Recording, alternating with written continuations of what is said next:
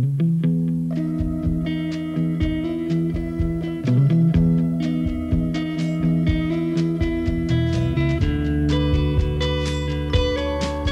Saturday night, golly gee, Monday morning, what does it mean?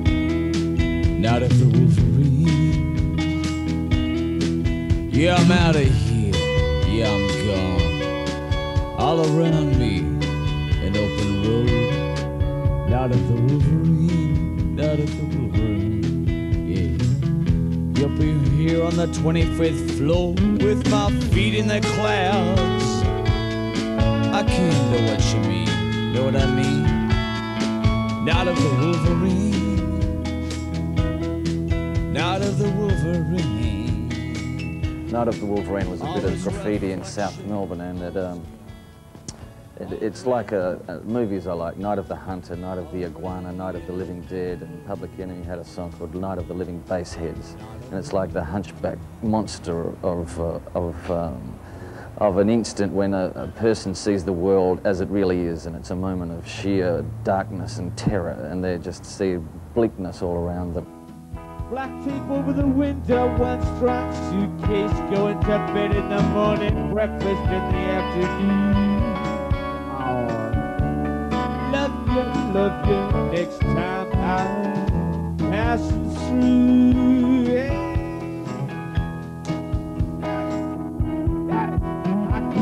What you mean, know what I mean? Yeah, I can't know what you mean, know what I mean? Yeah, I can't know what you mean, know what I mean? Yeah, I can't know. It says in the song, I can't know what you mean, know what I mean, which is like a little joke for me that I'm a singer and I can't listen to other people. I say, I can't know what you mean, but I have to ask them to know what I mean. So it says, I can't know what you mean, know what I mean. And it makes me laugh, that kind of thing.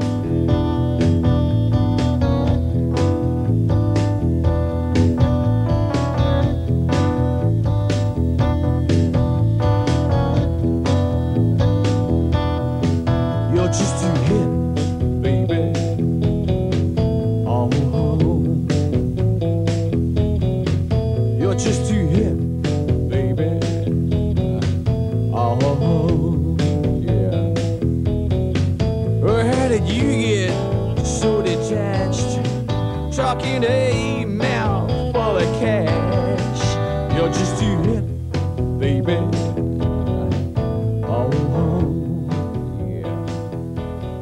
Dave, Graney and the Coral Snakes have always gone down their own kind of way, you know, and have paid the price, you know. We aren't like household names or anything, but so we don't get the we haven't had a budget to make records to compete with other people who spend lots of money making records and videos. So You're Just Too Hip Baby is only the second video we've ever made. I can't wait for you anymore, baby. Oh. Our influences to practically our economic power and lack of it. Oh, yeah. You live in an empty room, and you don't cast a shadow. You can't work a mirror. I always like people who come in from outside rock and roll, like Iggy Pop and Jerry Lee Lewis and Elvis Presley, who's, you know, there's no precedent for somebody like him. I was in the Moodist for about 6 years, but when I started Dave, Graney and the Coral Snakes, and I centred it on myself as a songwriter and with the band that was going to play like Booker T and the MGs, that's when I really felt right. I was a born stranger. I'd run along with the scene. Go home, writing, dream of other days. When I was a teenager, I was always a person on the edge of the scene, you know, drifting on the edges of groups of people. I was a part of a generation, I guess, that were pretty fired up by punk rock. I held a cool breeze. I held the cool breeze. I held the cool breeze. I held the cool breeze. I held a cool breeze.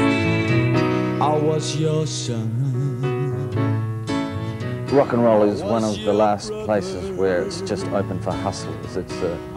Rock and roll is like open for anybody to come in if they've got the conviction, you know. The world, rock and roll doesn't belong to U2. It doesn't belong to InXS or Bon Jovi. It's there for anybody to take at any time they want. Shit, she could really wear a red, white town.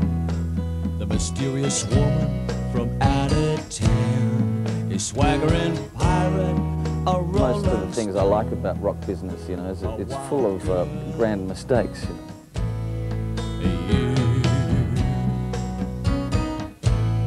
My favourite period of music is like when Elvis made his comeback in 1968 and went back to Memphis. Elvis's buckskin period, you know. All those great records made at Stax, which is just the greatest craftsman ever in rock. Great grandiose kind of country sounds and soul.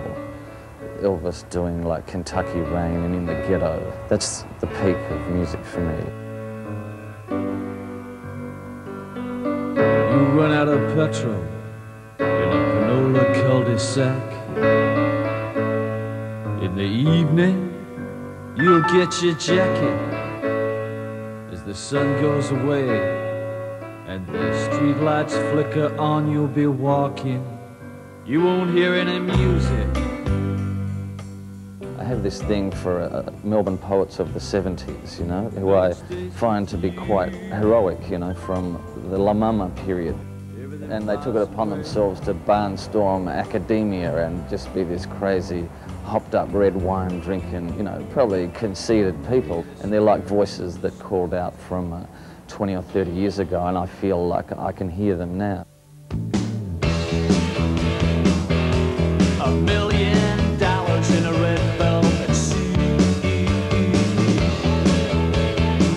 The sun shining through, never touching my boots.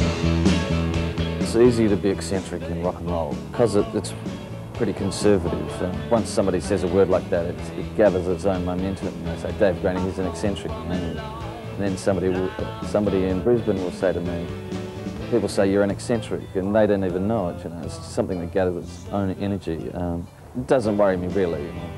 I'm a pretty straight guy. I got myself a beautiful nightmare. Comes and rides me all night long. Just crawls through my window and gets on the top.